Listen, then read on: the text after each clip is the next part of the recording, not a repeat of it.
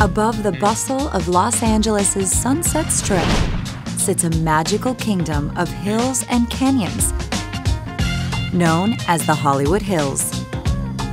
Nestled in the Santa Monica Mountains, it is Hollywood's hillside playground. From the astonishing vistas of Mulholland Drive to the hiking trails of Runyon Canyon Park, it's home to the Hollywood Bowl, an iconic amphitheater that's hosted legends, including the Beatles, Stevie Wonder, and Kanye West.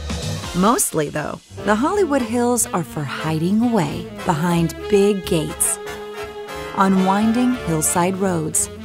One of the Hollywood Hills' most exclusive enclaves is the Bird Streets, home to Oriole Drive and Skylark Lane, where the rich and famous tear down multi-million-dollar homes to make way for even fancier multi-million-dollar homes. Behind some of these doors, you'll find Leonardo DiCaprio, Keanu Reeves, and Jennifer Aniston.